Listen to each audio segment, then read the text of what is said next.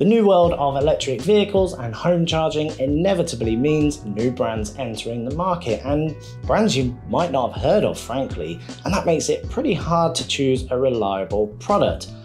One such new brand is waEV-Charge, who has two products at the moment, the waEV EV1 and EV1i. We've been installing them for a few months now, so what's our verdict? Both the EV1 and the EV1i are pretty similar in style and shape, so we'll talk about the EV1i mostly in this video, but you can safely assume that a lot of what we say applies to the EV1 also. Both the EV1 and EV1i are tethered chargers, so they come with a 5-meter cable attached, and they're available in a matte black finish, and they also have a handy cable storage solution around the edge.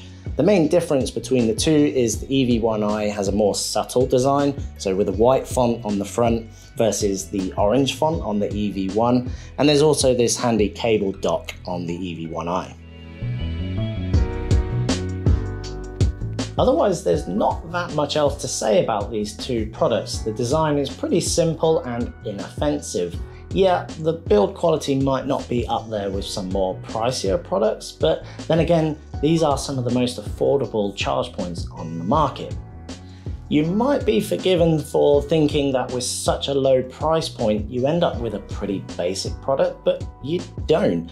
We've been installing these chargers for a number of months now, and we've been highly impressed with the hardware and how reliable they are. On the app front, the waEV EV1 and EV1i make use of a third-party app called EV.Energy. Don't be alarmed though, as this is a bit of a masterstroke, because designing and maintaining an app is by far from easy, and a lot of other charger manufacturers have fallen short in this area.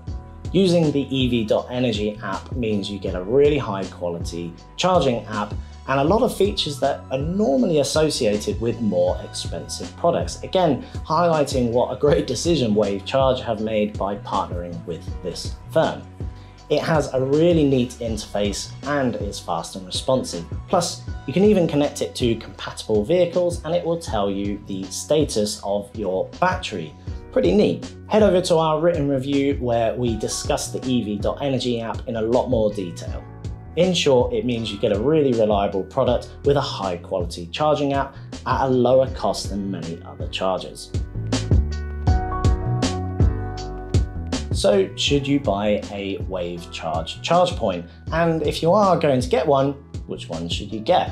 Well, firstly, yeah, I have absolutely no hesitation in recommending this product. As I said earlier, we've been installing it for months now and we're very confident in the reliability. And in instances where there have been some problems, the waEV-Charge team have been extremely quick and responsive to help out our customers. So definitely recommended.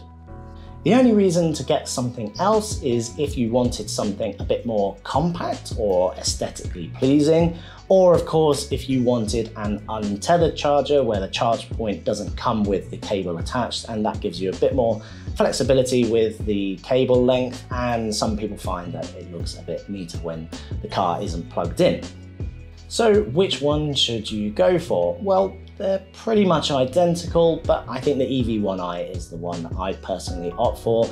The black and white finish is much neater than the black and orange in my opinion, plus the cable storage is better as well, as you just get that dock on the EV1i, which you don't on the EV1, but there isn't that much in it.